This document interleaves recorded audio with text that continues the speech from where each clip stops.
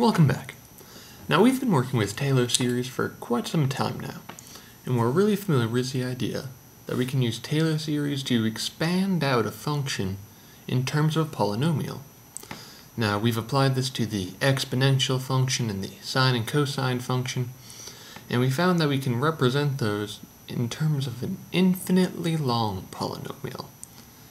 Now you may be thinking, well, it's pretty cool that we can say that this polynomial converges to or approximates or even equals this function, but it's rather difficult to work with something that's infinitely long if only there was something more convenient. And that's what we're going to talk about today. We're going to talk about approximations using Taylor series. And all of these approximations we're going to talk about are all centered upon the idea that what happens when the value of x is small. What happens when x is small? Now let's first start off by looking at our generic Taylor series expansion. Here it has an x term, and it has an x squared term, an x cubed term, and it may even have like an x to the 20th term, etc. But let's see what happens when the value of x is small. So here we have x times some constant. So when x is small, this is just going to be relatively small. Now here we have x squared times a constant. So we have a small number squared, so that's going to be even smaller.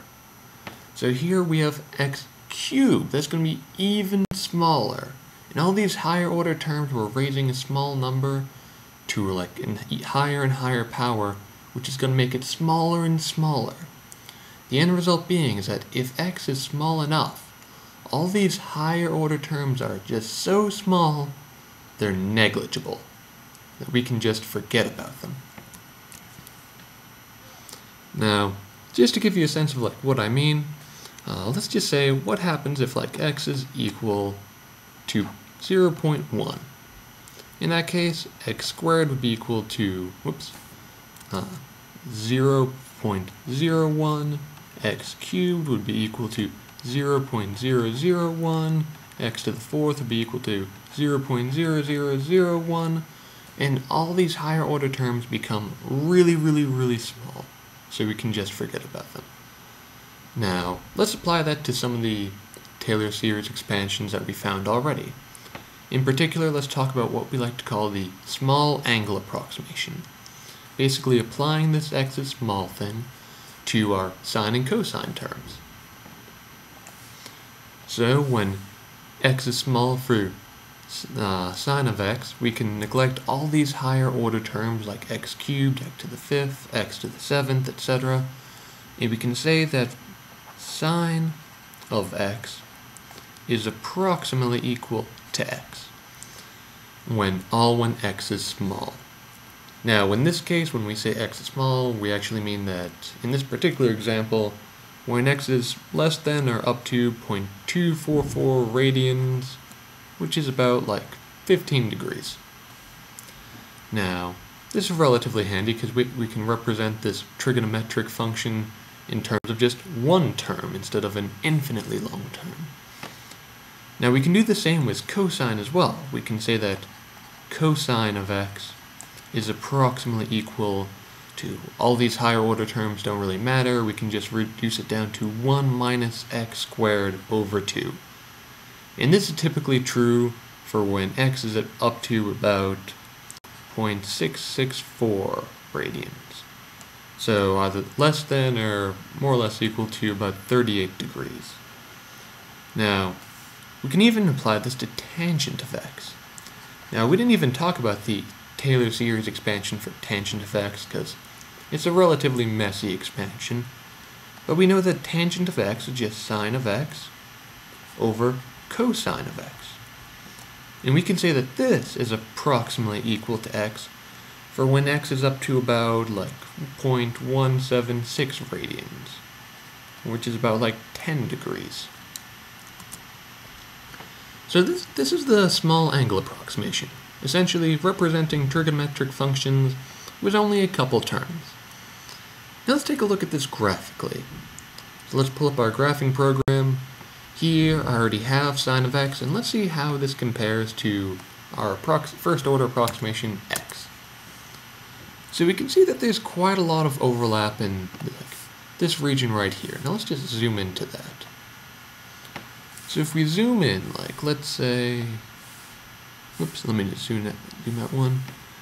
Here's our sine of x, graph of sine of x, and here's our graph of x. And they overlap really well in this very narrow region here. Then they start to diverge, right after 0.25. So what we can essentially say is that in this narrow region, we can represent the function sine of x was only the term x, which is fairly handy. And if we zoom out, we can apply this to, we can cosine of x as well. We can say, let's just draw out the cosine of x. And we said that our small angle approximation for that is 1 minus x squared over 2. So here we see that this approximation describes the function pretty well only over this narrow range. And we can zoom in and see. So, okay. So, here we can see graphically that 1 minus x squared over 2 describes cosine x pretty well from this small range, was in the small range right here. Now, as we know, if we try and go outside that range, the approximation becomes worse and worse. But in that small range, it works very nicely. Now, we can even take a look at tangent of x. So, let's pull that up. Let's take a look at y is equal to tangent of x. And we said that that is approximately equal to x. And we can see that that holds true only for a very small region of x. Now let's just go back. Now, one way you can think about this small angle approximation is, we know that the infinitely long series will describe the entire function, like sine x and cosine x. But if we want to work with a polynomial that's smaller and more workable, then we can have to take away some of these terms to make it more convenient. And as a result, this approximation describes these functions but only over a very narrow region. So you can say that these small angle approximations, they're just a way you can represent these functions only over a very narrow region. But one last approximation I want to talk about that isn't exactly a trigonometric approximation is an approximation you can make using the binomial Taylor series expansion. In let's just change up here. With the binomial Taylor series expansion, 1 plus x to the p power, when x is small, we can say that this is approximately equal to 1 plus p times x. Essentially saying that we don't really need all these higher order terms with more and more complex binomial coefficients. So it's just a quick example. We can say that the function, we can say 1 over radical 1 plus x. Now, we can rewrite this as just 1 plus x to the negative 1/2. And if x is small, we can rewrite it using our Taylor series approximation, and knowing that p is equal to 1/2, we can say that this is approximately equal to 1 minus x over 2. Now, you may see something like this when in a couple proofs, particularly in statistical mechanics or quantum mechanics, when you know you're working with when we define x in terms of certain variables that we know are going to be small, and we usually use this to simplify up very unusual integrals and make it something much more reasonable to work with. Now, with these approximations, you'll typically see them all the time in your undergrad physics career, so it's best to really understand where they come from as early as possible.